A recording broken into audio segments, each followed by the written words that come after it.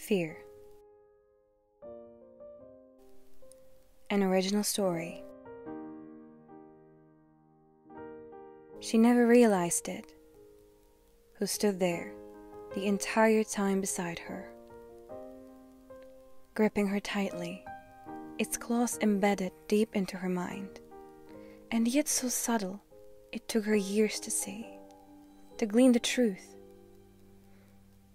It maneuvered around her life, making her think that all this time she was in charge. She was in charge of her own choices. So clever indeed. She always had her dreams, loved them, cherished them, imagined them coming true. And yet, every time she sat down and tried, he came, swaying her off the road, convincing her this wasn't her. Still she couldn't see him. Still she believed it was her mind talking to her all along. So it went, day by day, week by week. She came up with an idea, tried, and failed. Only that she didn't treat it as a failure. She simply thought, that isn't for me. Even when in her heart she knew she would want that very much. The time passed, and a new idea came to her. Entranced by it, she immediately set out to find a way of making it happen. Researching, preparing, learning, finally getting everything she needed.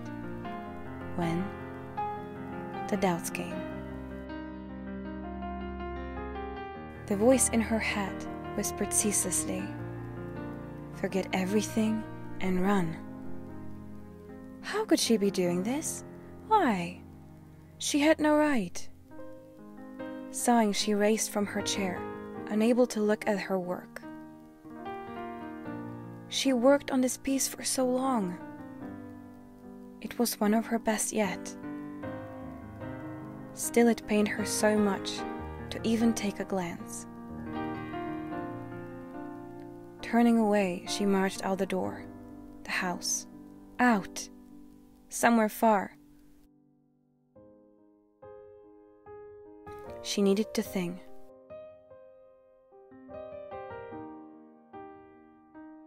Breathing in the cold air, closing her eyes, her mind finally slowing down from the dashing speed. Why? What is holding me back? In earnest? Nothing. Otherwise? Everything? Or at least, that's how it seemed. She didn't know. Couldn't quite get a hold of it. There wasn't any obvious reason why not. Taking another deep breath, her mind finally stilled. It was an unending cycle, one she didn't know how to escape, even though she wanted to so much. Her dreams so close, and yet so impossibly out of reach. She should head back, gathering herself enough to face the inevitable. She turned on her heel and began to walk back. No one dared touch her work. No one dared to venture in her room. The desk was a mess. It usually was when she was up to something. Her art piece still sat in the very midst of it. It was truly beautiful. A single tear rolled down her cheek, despair shining in her eyes. Every time she starts, with so much hope and joy in her heart, only to meet the very same end, each and every time. Cursed, to have this many dreams, but none of them brought to a successful end. She never finished anything. Something always stopped her, halfway through. The never-ending voice reminded her, "Forget everything and run." Turning away from the desk, her hand collided with a pile of books. She shouldn't have put them so close to the edge. Kneeling down to pick them up, her eyes got caught on the only one that landed open. A single word catching her attention.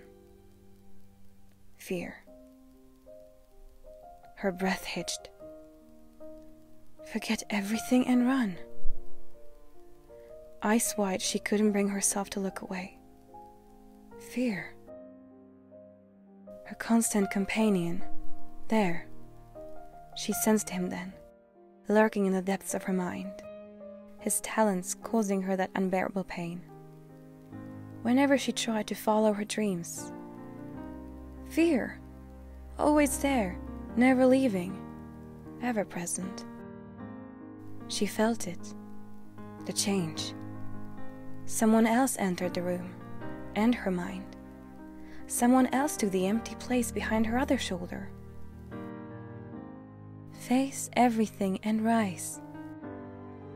A whisper, soft, lighter, but no less fierce, for it was courage that appeared, drowning the doubts, even if for a moment. Face everything and rise. This time, the voice rang stronger. She rose from the ground, closing the book as she did. She has a choice. She always did. Only she'd never seen. Looking toward her desk, resolved. She will be back tomorrow. It wasn't going to be an easy way. It never was. But there was one. Only if she had enough courage to take it and face everything and rise. The choice is yours.